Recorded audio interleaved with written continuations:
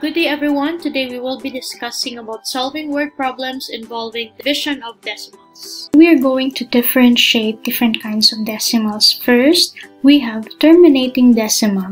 It is a decimal in which the number of decimal places is finite. There is an end to the division of the dividend and divisor. We have, for example, 7 divided by 8. So if you're going to divide that, we have 7 divided by 8. This is our dividend and the divisor. Since we cannot divide 7 divided by 8, we can put decimal point and then add 0. Then we can now divide 70 divided by 8, that is 8. So we have 64. And then subtract it, that is 6. Then add more zeros. Bring down more zeros, divide again, we have 7. Then subtract, it's 56. Multiply, then it's 56. Then you subtract, we have 4. And then add more 0 until there will be no remainder. Then add, bring down 0, divide. Then that's 5, 40, no more remainder. So this is an example of terminating decimal because there is no remainder and there is a finite answer, the quotient. There is an end to the division of the dividend and the divisor. Now another kind of decimal is repeating decimal. It is a decimal with repeated digits. The digit or set of digits that repeats is called repetend. The repetend can be indicated by a bar above the repeating digit or digits. Example, we have 5 divided by 11. So, since we cannot divide, you add decimal point and then 0. So, decimal point here. Then we have 4. That is 44. We have 6. Add more 0. This is 5. Then this is 55. And this is 5. Another 0. Okay. Then we have 4. Then it's 44. Then 6. As you can see, when we bring down more 0, it repeats again to 60 and then 50 and then 60 again and then 50. Therefore, the answer is always 45. It will not end to this kind of answer. So you can have 0.45 and then you put a bar above. That means it is a repeating digits of 0.45, 45, 45, and so on. Okay, next, another is non-terminating decimal. It is a decimal in which the number of decimal places is infinite. There is no end to the division of the dividend and divisor. For example, we have 6 divided by 3. 6 divided by 13, I'm sorry. So, add decimal point. Then we have that is 5, no, it's 4. Okay, so we have 12, carry 1, that's 52.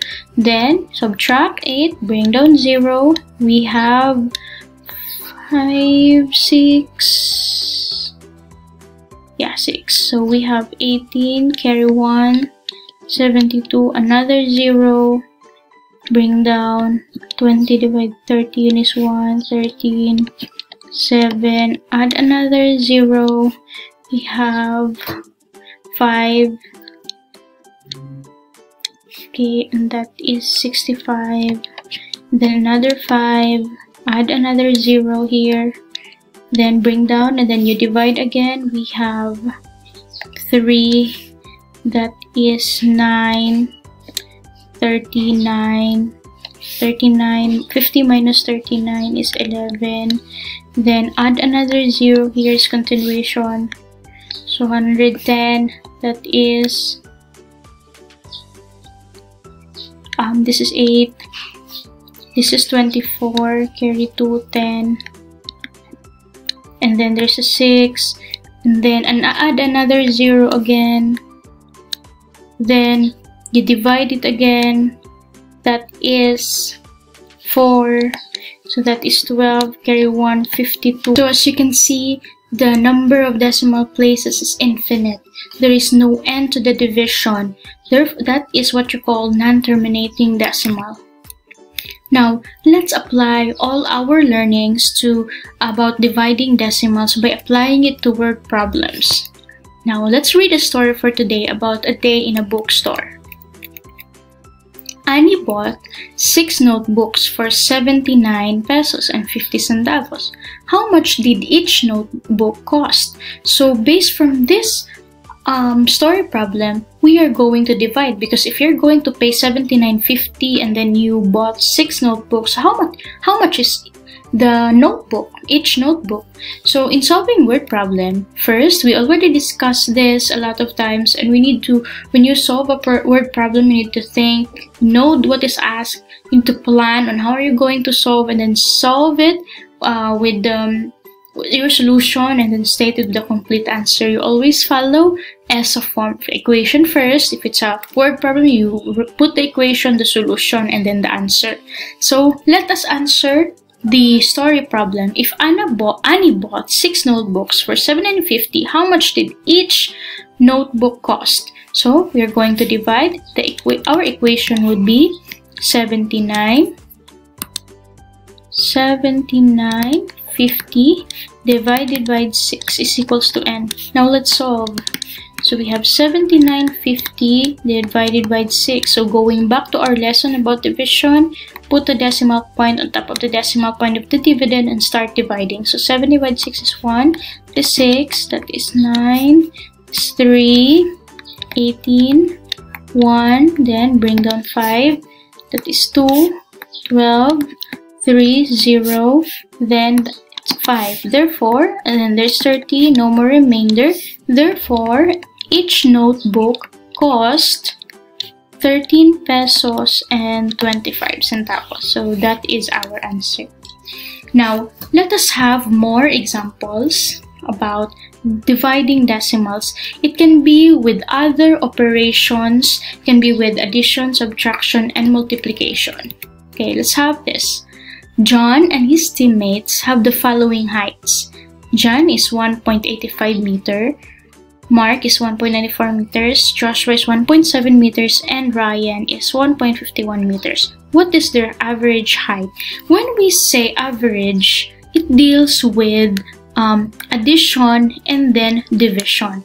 So how are we going to get the average or their average height? So first, what you're going to do is to add first the height of John, Mark, Joshua, and Ryan. So we have the equation here should be 1.85.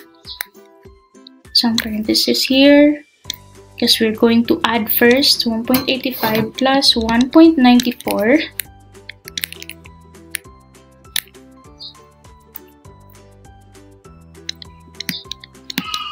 plus 1.7 plus 1.51. Then, whatever is the answer, you divide it to 4. Where did we get that 4? Because we are going to divide, or we need to get the average of the 4 persons here. We have John, Mark, Joshua, and Ryan. So that's why we're going to divide by 4, so to get the average height. So let's add. We have, for the solution, let's add it manually. 1.85 plus 1.94 plus 1.7 plus 1.51. Okay, add 0 to the empty place value. So we have 10, carry 1, 10, 18, 18, 25, 30. Carry 3, that is 7. So the total of the 4 heights is 7. Then we're going to divide it to 4. That is 1. We have 4. We have 3, 0. That is 7. That is 28. We have 2. Bring down 0. That is 5. That is 20. No more remainder. Therefore, the average height of the 4 persons here is 1.75 meters. So we have here the answer is the average height is 1.75 meters. Next, Nathan has a rectangular lot of 872.25 square meters. He needs to divide the lot equally among her 1 son and 3 daughters. How much of the lot will each receive? So we have here, it's very obvious that we're going to divide because of the word divide. But how many are we going to divide? We have 4. So 1 for the 1 son and 3 daughters. So for our equation, we have 875.25 divided by 4 is equals to n. To solve, we have 875.25 divided by 4, that is 2, 8, 7, 1 is 4, 35, it's 8, 32, that is 3, then bring down 2, we have 8, 32, 0, then bring down 5, we have 1, this is 4, 1, bring down 0 because we're going to add 0 until there will be no remainder. We have 2, and then 8, have 2, bring down 0, add 0 and then bring down 0, we have 5. Therefore, the answer here, each child will receive 218.8125 square meters of blocks. The class of 6H collaboration needs to cook 4.2 kilograms of porridge for their outreach program. How many street children can they feed if each cup of porridge weighs 0.12 kilogram? So again, this is also division because it deals with how many street children, the word each here. Okay, so for our equation, we have 4.2 divided by 0.12 is equals to n. To solve, we have 4.2 divided by 0.12. Going to divide a number that the divisor is a decimal number, then we need to make it a whole number first before we're going to divide, because we cannot divide if the divisor is a decimal number. So what we're going to do is to move here 1, 2 to make it a whole number. So this will become 12. And if you're going to move 2 places here, you need to move also 2 places on the dividend so that the value will not change. We have 1, 2, add 0. Therefore, the decimal point now is here. Now let's divide. So 42 divided 2, we have 3 is 36. So that is 6. Bring down 0. Then the answer here, 60 divided 12 is 5. That is 60. So there is no remainder. Therefore, the answer is how many street children? There are 35 children. Okay. Last example. Rose has 5 kilograms of chicken feeds. If her chicken is fed twice a day and eats 0.25 kilogram of food each feeding, how many days will her chicken consume its food?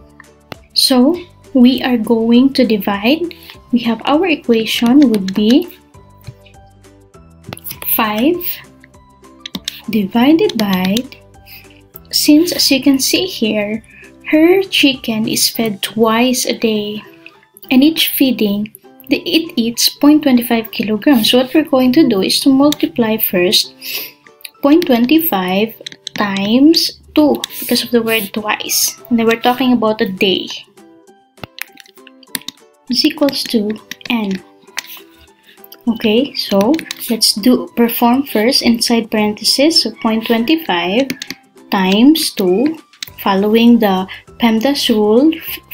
Perform first inside the parentheses, then you do the multiplication, division, and addition or subtraction.